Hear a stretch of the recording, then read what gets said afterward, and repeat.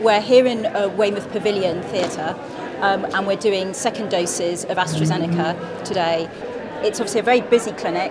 We've got about 11 vaccinators here today and we're going to do about 560 patients this afternoon, and we've also been working this morning. It's absolutely essential that everyone comes and gets their second dose. And although the first vaccine is so important at giving you protection against severe illness and the need to go into hospital, it's so important to get your second dose because that really increases your protection, but also it gives you much more long-standing protection, and you get a much longer protection than just having the first vaccine. Ready? One of the things we're a bit concerned about is younger patients. A lot of young patients say to me, well, why do I need to have a COVID vaccine?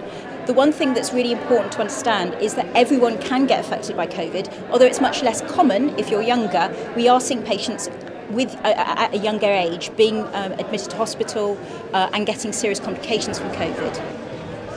It's been really good actually. We've worked together as a locality. The Weymouth and Portland practices have all pulled together.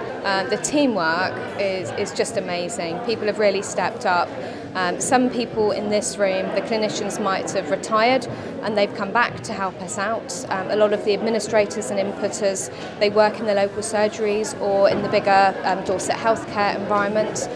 The volunteers are coordinated by one lead volunteer who does a brilliant job, and we couldn't do it without them.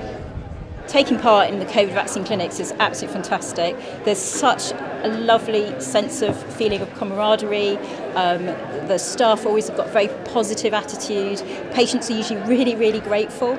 It's a lovely place to work, and lots of people just keep coming back and helping us out